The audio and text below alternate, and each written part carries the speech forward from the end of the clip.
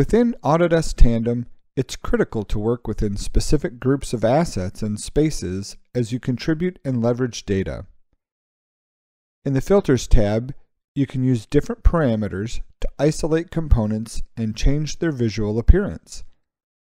When models are loaded into Tandem, the Filters panel is populated with a default set of model properties that are consistent across all models, but you can change which properties are used at any time. As you apply additional parameters to your assets and spaces, you can leverage those as well. To filter within your facility, simply click the row of the value you want filtered.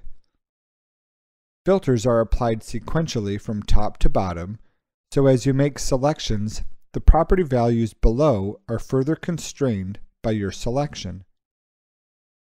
Here you'll notice that the list of Revit types available are constrained by those that match interior system and the category doors.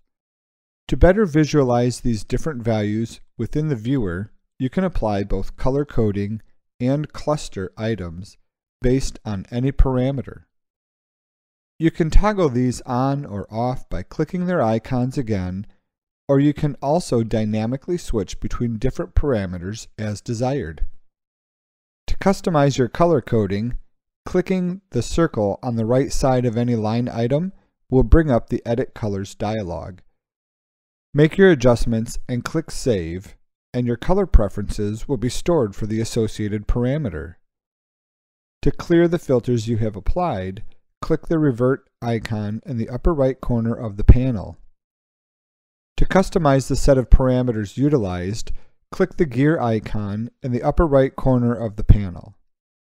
Here, in the Edit Filters dialog, you can select from any standard parameters, asset parameters you have applied through your facility template, or design parameters which are incorporated with the source models.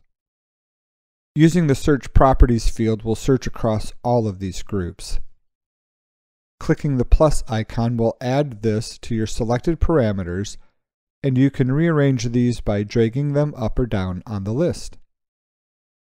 If you would like to restore the default parameters, click Reset Default. To apply these changes to the Filters panel, click Update.